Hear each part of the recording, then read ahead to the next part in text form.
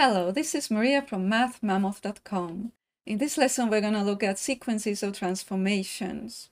We've already looked at translations, reflections, and rotations, and we know that those are congruent transformations. They preserve the congruence of a figure, and if we combine them, we make a sequence of them, then also the figure will be congruent to the original. And that is because each individual transformation preserves congruence, so a sequence of them does also. Makes sense, right? Now, let's look at this example. What if I have this figure and I want to prove that it is congruent to this other? Then all I need to do is find a sequence of transformations that maps my original figure to the final one. What would you say? What kind of sequence of transformations would map this one onto the other? There's actually several possibilities, but fundamentally, we're looking at rotations, translations, and reflections. Translation alone won't do it. Reflection, at least in a horizontal line, won't do it, nor in a vertical line.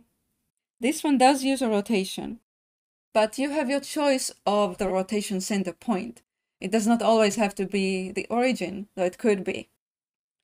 I could rotate this around the origin and then translate it. But let me do it differently. I will rotate it around this point. This is one of the vertices of the figure. Here we go. Now it has been rotated 90 degrees around one of its own vertices. And then we can see that the translation will work. 4 units to the right and 4 units up. Here's 4 units to the right and then 4 units up. I'm going to show you another way to do this, and that is where we're going to get done in a single rotation to map the figure to the other. And this is how it goes. I will move the rotation point to -2, 3. And now what happens when I rotate it? Ta-da! It maps perfectly over the other. Next, our task is to prove that triangle 1 is congruent to triangle 2. How would you do it? You can pause the video at this point and think about it. We're going to use congruent transformations to do that. And again, translation is not enough. What about a reflection? If we flip it over there, no, it's not going to work.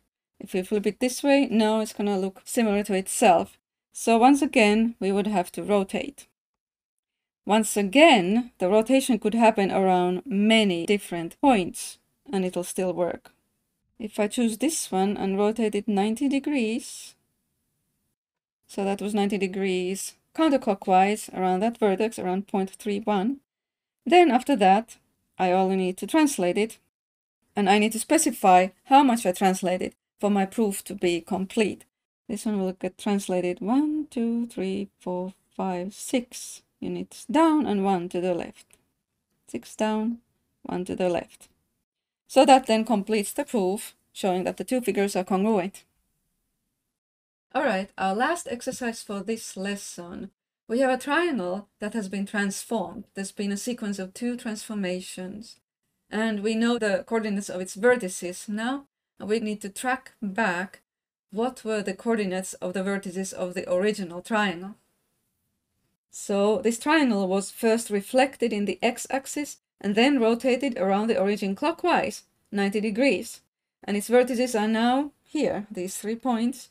And what were the coordinates of its vertices before these transformations? We're going to actually calculate these coordinates and not just use the grid.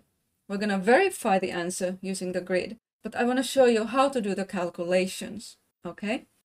Because maybe you don't have a grid available in every question.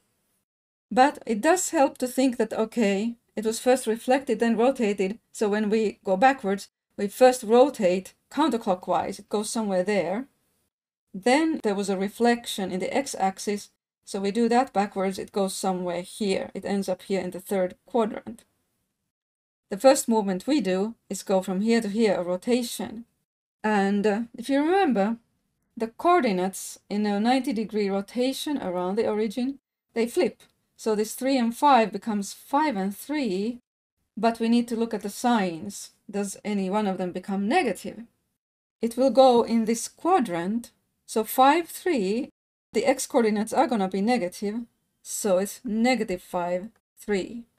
Then this 5, 2, it also flips to 2 and 5, but the x-coordinates are negative, so negative 2 and 5.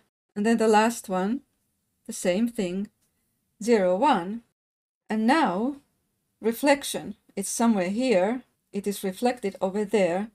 So in this kind of reflection, say for example this point here, if it's reflected here, its x-coordinate does not change, but its y-coordinate becomes the opposite. For example, negative 4, 1 becomes negative 4, negative 1. So we just copy these. X-coordinates are not changing, but the y-coordinates become negative. And lastly, we have 0, negative 1. Okay, now let's check our work. After the rotation, the triangle would have been here. We have negative 5, 3, 0, 1, and then negative 2, 5. All is correct. And the original triangle over here, we have negative 5, negative 3, negative 2, negative 5, and then 0, negative 1. So yes, everything is correct. And we're all done with this one, and I hope it was helpful.